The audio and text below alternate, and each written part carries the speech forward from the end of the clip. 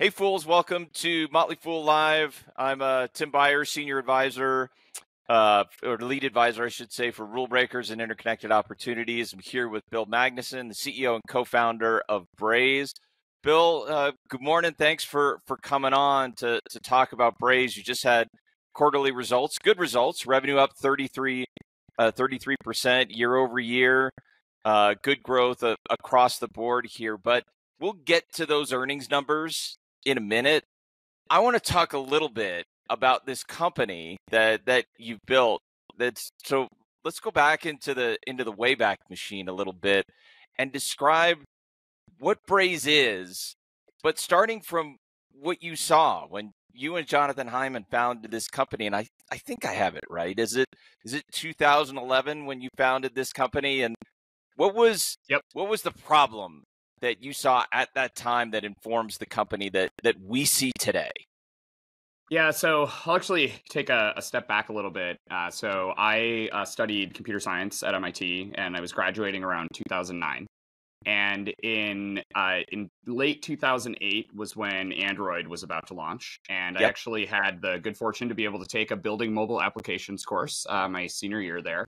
And we actually had Rich Miner, who was the founder of Android. He would come into our lectures every Friday, and he would bring his dog in, which was pretty awesome. And we were building on pre-release G1 hardware. That, if you remember that old slider phone with the QWERTY keyboard and the rollerball and everything, we started building mobile applications on top of that. And of course, pre-release software also means there was almost no documentation. So I'm not going to lie, right. It was a bit of a struggle. But that gave me an early lens into mobile and a really early experience with it. I still remember the first day that I was actually in the middle of a phone call on my BlackBerry Pearl, and the battery died on it. And I was like, oh, I bet you that I can use this dev device that I've been given for this class to be able to finish my phone call. So I moved the SIM card over, and of course it worked. And I've been an Android user ever since, actually. Wow. And so went from that, graduated, and then moved out to San Francisco and worked at Google in Mountain View. And I was working on a Google research project around Android, which is called App Inventor for Android, which actually still exists today. It's a visual programming language for building mobile applications. And I was on a team with a number of professors and their former PhD students that they had collected around Google. And we worked with a bunch of institutions to be able to help these introductory computer science classes build mobile applications as part of their curriculum. And so I was working on that project, had early exposure to it. And then I finished my master's and graduated and went back into the finance industry, actually. I had worked at Bridgewater Associates, a hedge fund up in Connecticut, in 2008, which is obviously an auspicious time to be at a global macro hedge fund. Yes.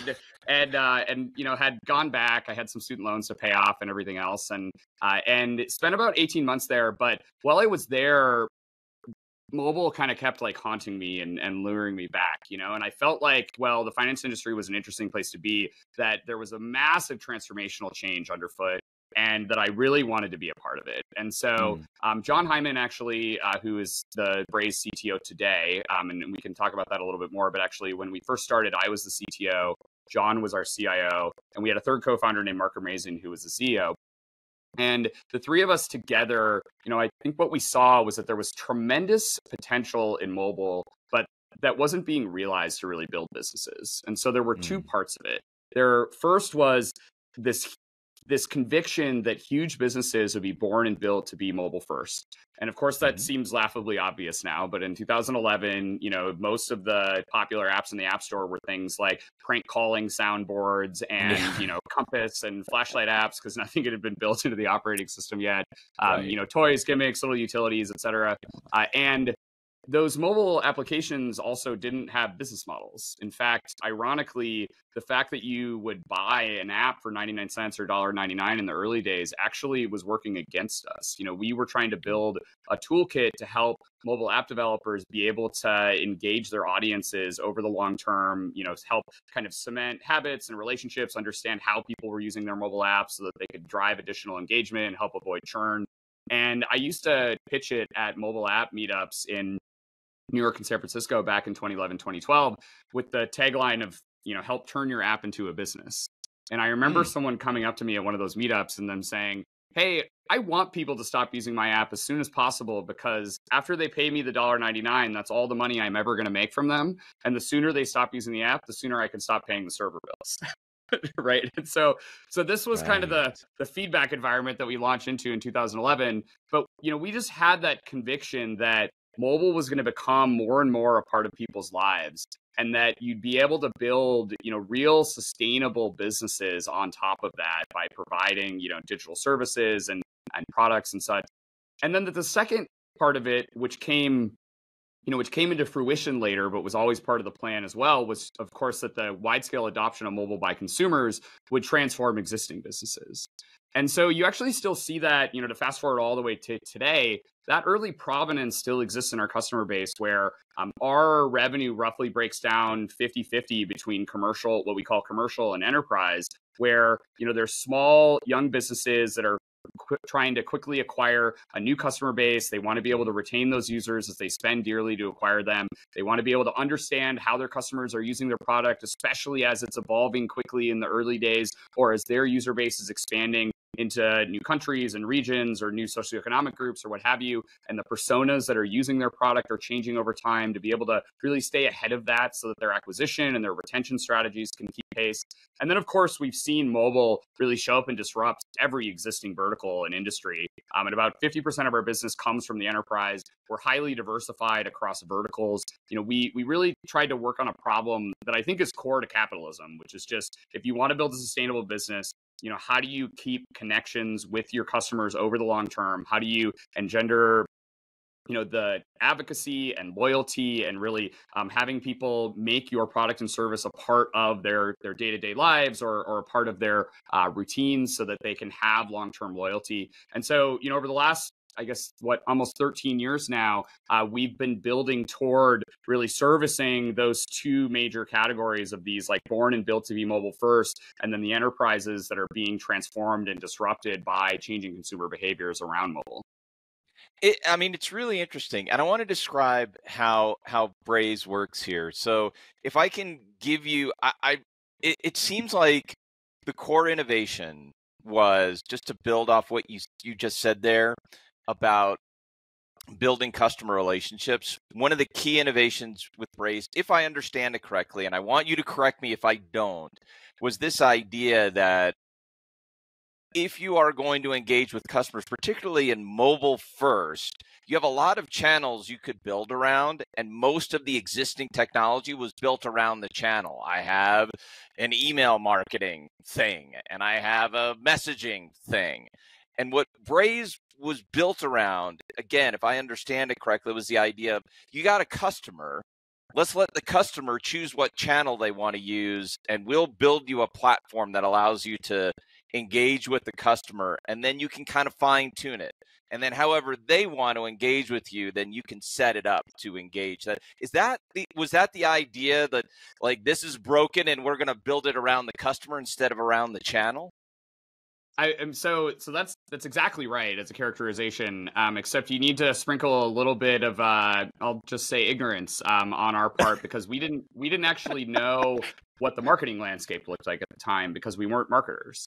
And so we were actually just solving it more from first principles. And the problem that you described with how the existing landscape worked is really this classic, if you've got a hammer, everything looks like a nail problem. Sure. Which is that, when a marketer sits down, if they've got an email marketing solution, they're not asking themselves, like, how am I engaging with the customer journey holistically? How do I match together how the customer wants to interact with me and what my business's goals are, and find like a harmonious way to be able to connect those two? They're just saying, what email am I going to send today?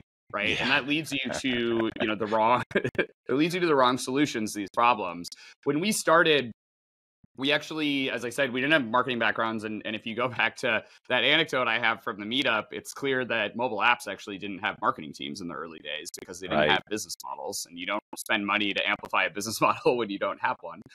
But over time, of course, this problem of maintaining, strong connections with your customers, doing it through communication and through, understanding the data that drives the customer behaviors, that ended up becoming owned primarily by marketing teams or by growth teams, which are these interdisciplinary teams that bring together marketing, engineering, and data science usually.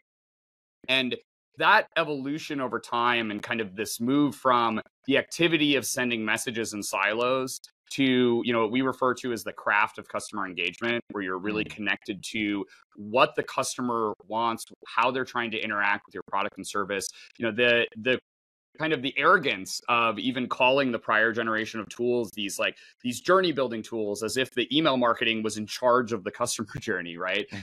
It kind of made sense 10, 15, 20 years ago, where most of your email was being read when you're probably sitting down at your desk at work, which is where most people had computers, right? When ExactTarget and Responsys and Neolane, which are the email service providers that make up the marketing clouds of Salesforce, Oracle, and Adobe today, they were literally founded in 1999, 2000, 2001. It was a very different world, very different technology environment. Most people didn't even have computers at home yet.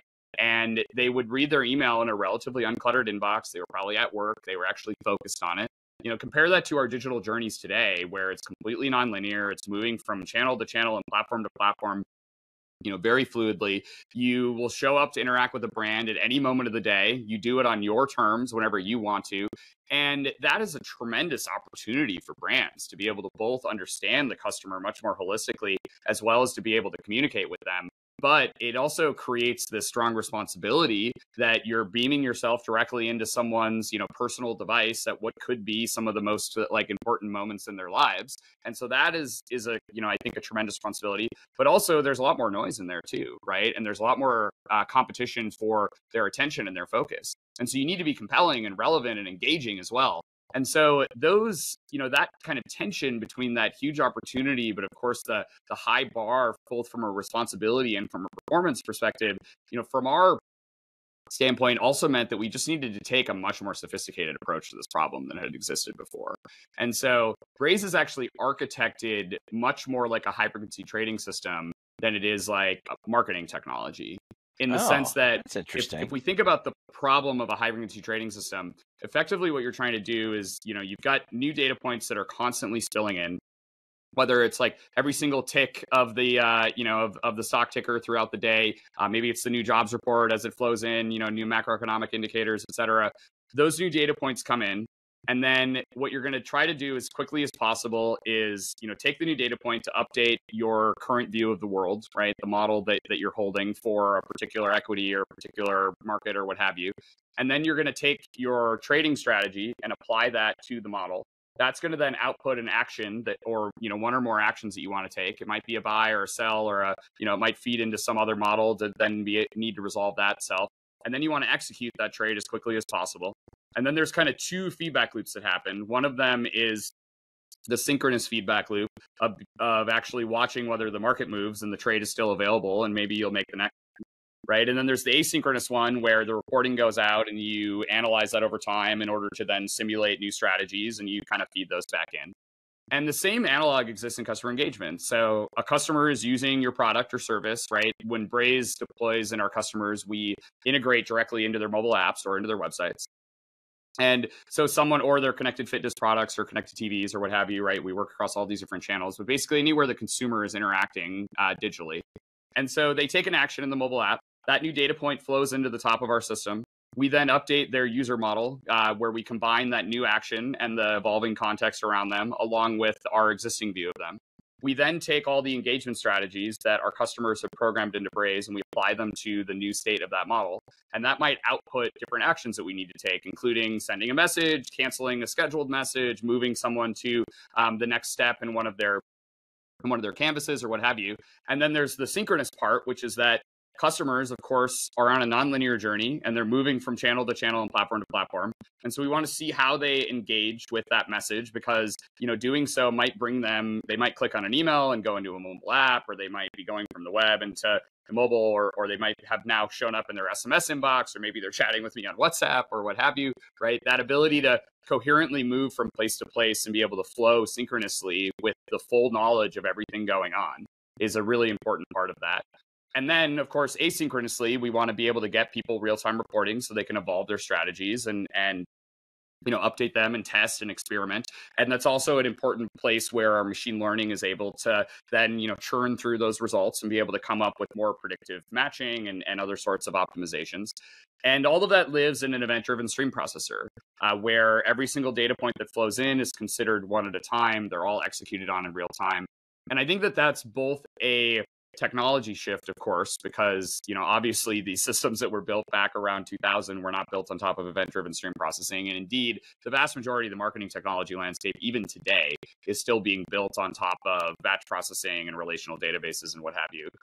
But it's also a reflection of the reality that we live in mobile, which is that if you're going to respond to the customer who's moving through the journey on their terms in a nonlinear fashion, showing up at any moment of the day and wanting to be able to be interactively communicated with in a way that's relevant and personalized, you need to show up with really advanced technology in order to meet that challenge. And so that event-driven stream processor that lives in the flow of the data and actually understands the context of it as it evolves in real time, that's the kind of purpose-built technology to be able to solve that problem. And that's where Braze started all the way back in 2011. And we've, of course, been scaling that all the way to today. Yeah, and the growth has been amazing. But before I hit you with some numbers here, because there's been a lot of growth in the business, I want to make sure I pause and translate a bit for those who are non-technical users here. So what I heard from you, and I think you just explained pretty elegantly, actually, why when I go to the grocery store, every time I go to the grocery store and I come back, the first thing I see on my phone is what? It's a new app, or it's a new pop-up on my phone from Ibotta. And Ibotta, I think, I wonder if they're still a customer. I remember when I first researched, Yep. They are. That's not surprising at all, Bill, because and they're generally incredibly relevant. Like, now they're trying to get me something that I may not want to buy, but it's adjacent.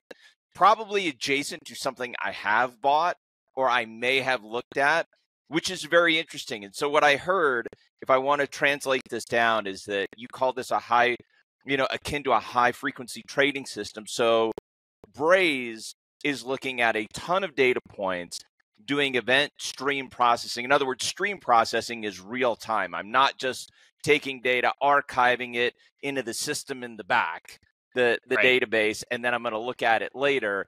It's the data's coming in, it's streamed, and I can take actions on it immediately. That's the difference here. So when you talk about on earnings calls, I want to make sure I'm hearing you correctly. You say we have an opportunity to, do these legacy migrations, legacy upgrades. That's what you're talking about. Taking somebody that's had an archival system and saying, look at how you can benefit from a real-time system like Braze. Yep. Am I describing that correctly? Yeah, and that's a massive part of it, and the key in understanding that, I think, is just in really grokking event-driven, right? Which is that instead of an event flowing in, and as you said, the first thing you do is you go write it down, and then you have a separate system that goes and looks at it, right? That's batch processing in the sense that you have separated processes that are storing into the database, and then there's another system that's looking at it in the database.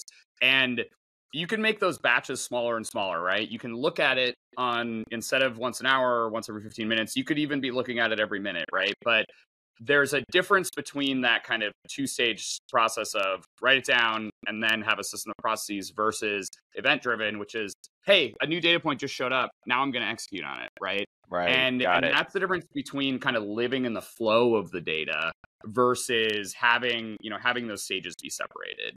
And it's obviously, if you kind of think about that, it's certainly more expensive and harder to scale, kind of living in the flow of the data, particularly when, as a marketing tool as well, we do a lot of stuff that is operational, that's interactive with the user. But we also, if you look at media and entertainment, breaking news use cases, if we in the sports industry, big events and major sports games, et cetera.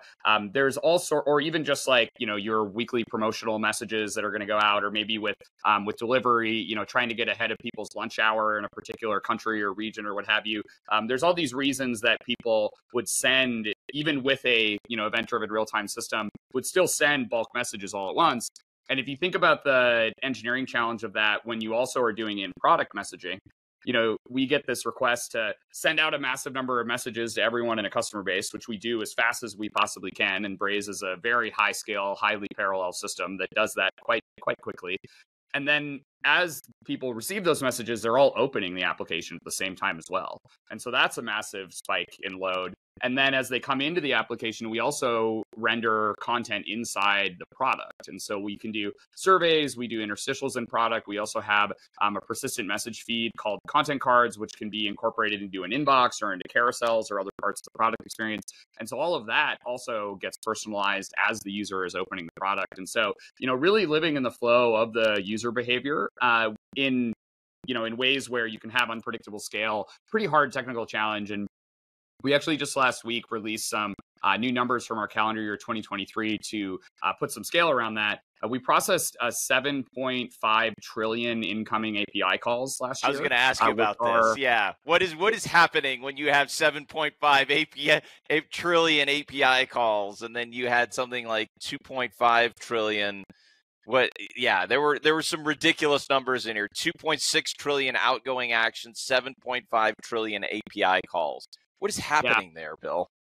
Well, the 2.6 trillion outgoing actions are, the vast majority of those are literally messages being sent to customers across all these channels that we've mentioned, whether it's mobile push notifications, web push notifications, email, SMS, WhatsApp messages, or in product, we might be delivering surveys, rendering interstitials, being, providing like little dismissible slide ups or rendering content cards. And so messaging across a lot of different places. And then when we talk about actions, those can be other generic things, and they're usually either web service calls through something called a webhook, which allows you to kind of generically orchestrate a lot of different things. It might be something internal to your own system. So maybe you want to generate a voucher code for someone. Maybe you have your own internal inbox system that you've built for a secure message center, like at a bank or in the healthcare industry. Maybe people even use it to kind of process returns or to ship things to people, as long as there's an API on top of those shipping systems, or to coordinate with other sorts of POS systems to be able to bring data back to the actual salesperson working in a store.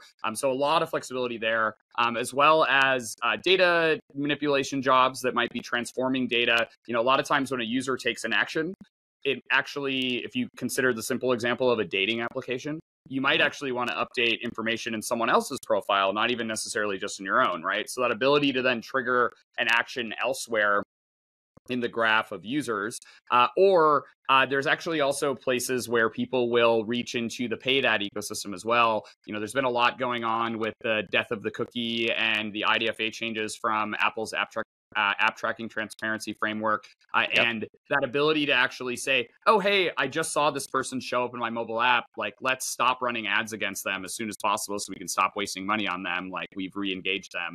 There's some really high ROI use cases in that as well, where you take these first-party experiences and you use them to help orchestrate some of your ad buying. And so that 2.6 trillion number is the combination of all of those things. And then the 7.5 trillion is, all of the times that we've got data flowing into the system. So I mentioned that we're integrated into our customers' apps and websites and connected fitness products and what have you. So every time a user is taking an action, opening one of those, clicking on this button, using this feature, all of those things, those are going to trigger incoming messages or incoming API calls to Braze, which we will then immediately take action on with our event-driven stream processor. So is it fair to describe Braze then? And then I want to pivot to the just completed fiscal year here. It sounds like kind of an orchestrator that's ingesting a bunch of data and also executing a bunch of actions for the purpose of doing a better job of using every dollar that you put to work to engage a customer, just getting better ROI out of every dollar you're going to put to work for engaging a customer or a prospect. Is that a good way to think about what Braze is fundamentally?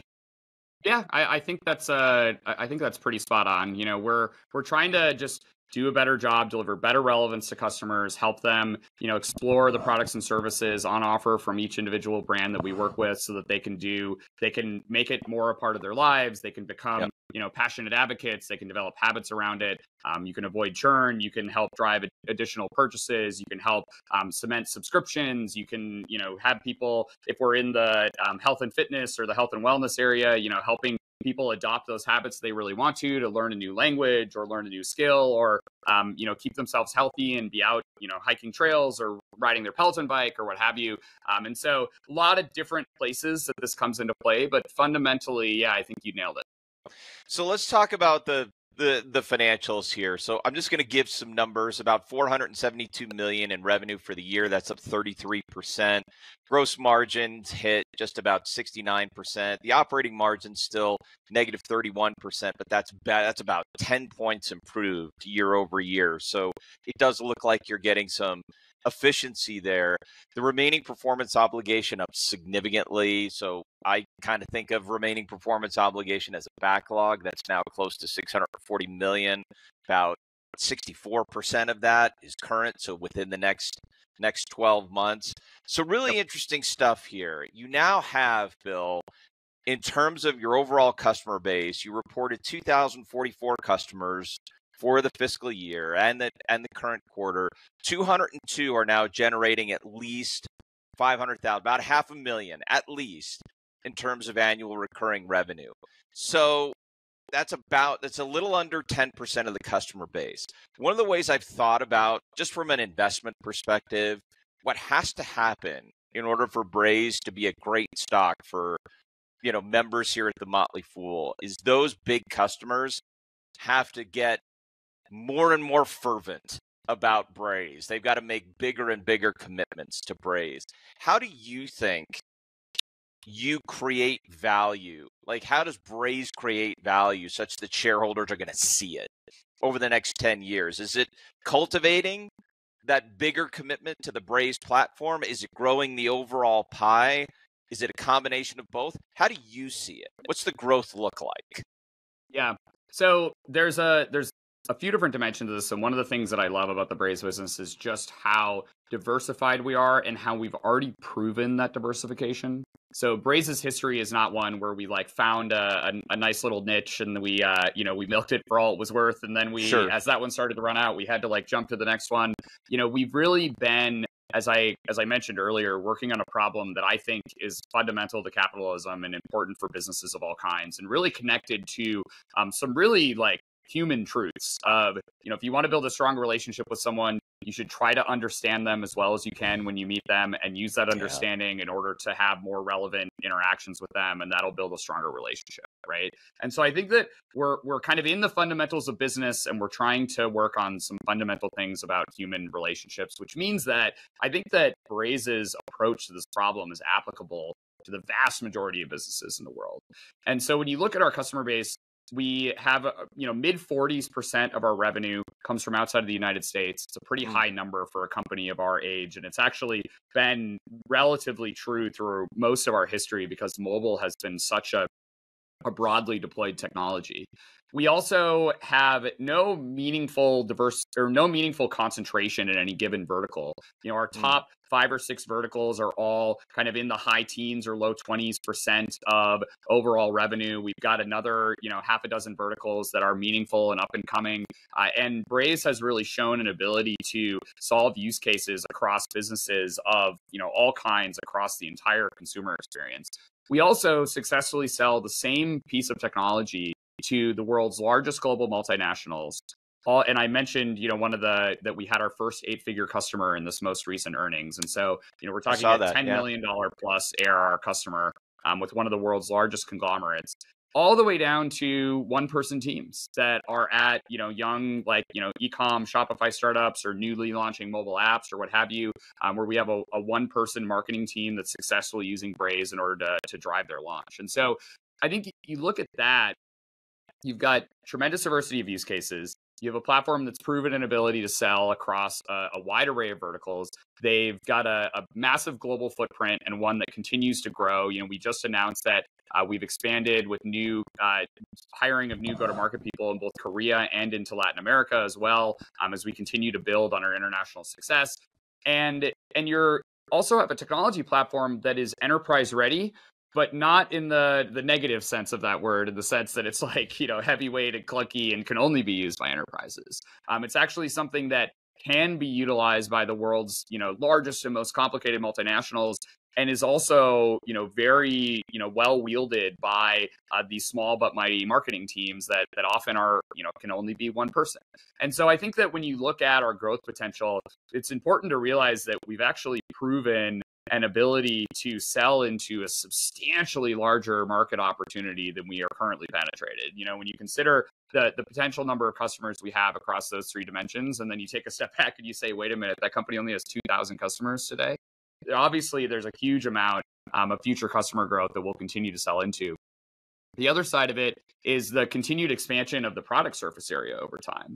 And so when we first started out, we were focused in mobile. We sold a product that had the different mobile channels as well as email. And that was the kind of starting set in 2011. And that was mobile push notifications as well as some of the end product stuff that we've been talking about. Over time, we've expanded to include other channels. We added web push, and we ported our in mobile app products all the way into websites as well. We've then since expanded those in connected fitness products and connected TVs. We've also expanded our messaging options from email to include SMS. More recently, we launched on WhatsApp. We're working on Line right now as well, and we'll continue to move through the premium messenger market throughout the rest of the world. We look ahead to additional RCS adoption and certainly anticipate that we'll be expanding our SMS product to SMS and MMS product to include that in the future in product. You're seeing a continued expansion there as our content cards becomes more flexible and powerful. We've continued building on top of surveys. We also launched feature flags last fall, which is a product primarily used by product and engineering groups in order to drive additional experimentation or to be able to do, various things at release time to modify the product experience as a customer is using it. And so you're seeing an expansion of the messaging channels that we're interacting with as well, all of which provide not just an ability for us to kind of upsell existing customers, because of course they're going to want to adopt these new channels as they become available, but they're actually also really great starting points for new customers. So Braze actually has a lot of customers that don't have mobile apps at all, because we have channel sets that are highly relevant. And if you go back to your kind of synthesis of everything that Braze does, ultimately being an orchestration platform that helps with personalization and relevance, and then can do that across whichever channel set makes sense, means that we are able to sell to and work with companies that have a wide array of different digital touch points for their customers. And that's been an important part of us being able to expand into additional verticals as well. So when we look at that, you kind of said a few things. It was like, hey, do we need to grow existing customers? Like, yes, and we do, and we will. Both because we are not fully penetrated in our full product surface area across the vast majority of our existing customers, but also even in those customers that have been with us a long time and have been using us to our fullest. And Ibotta is a great example of that you brought up. That we continue adding new channels every year as well that they can continue to adopt and grow into, as well as additional orchestration capabilities. I haven't even touched on our interconnections to the data science ecosystem that we've been building and working on quite a bit over the last couple of years. And so, a lot of growth opportunity, as well as a lot of great new starting points. And I think that when you look at that kind of growth path for Braze and say like, hey, what makes this a great stock? What makes this an opportunity that, I believe we're still very much in the early innings of? I think you look no further than just how diversified the business is already today. And then that 2,000 customer number, and imagine how big that gets. Yeah, I mean, that's interesting. Let's end on this, because I want you to dream a little bit and maybe cast the vision, help us understand the vision that you have. You've introduced Sage AI. So now you have AI cooked in the product. And I think what was interesting is you said, particularly in this past earnings call, that you had integrated GPT as far back as December 2002, and then Dolly, a few months after that. So before there was a big hype cycle around AI.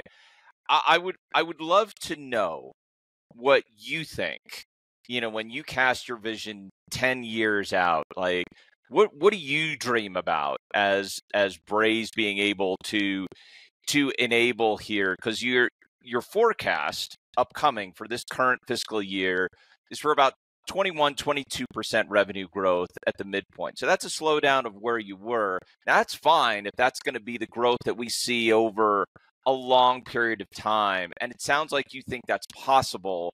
But if you're dreaming about what Braze becomes, what does it become? So I always go back to, as I mentioned, I think our foundations are baked into capitalism and humanity.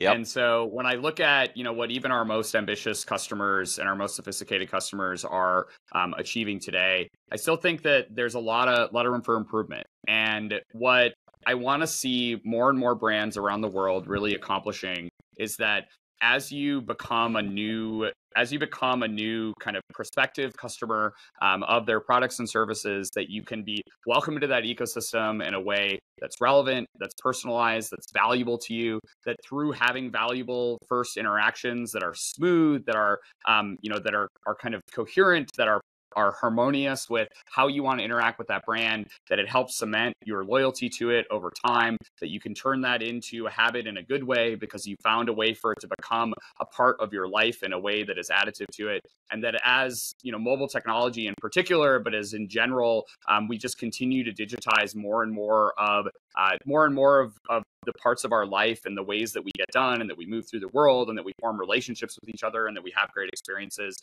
that's delivered to us in a way that's on our terms, that's highly relevant and that's valuable.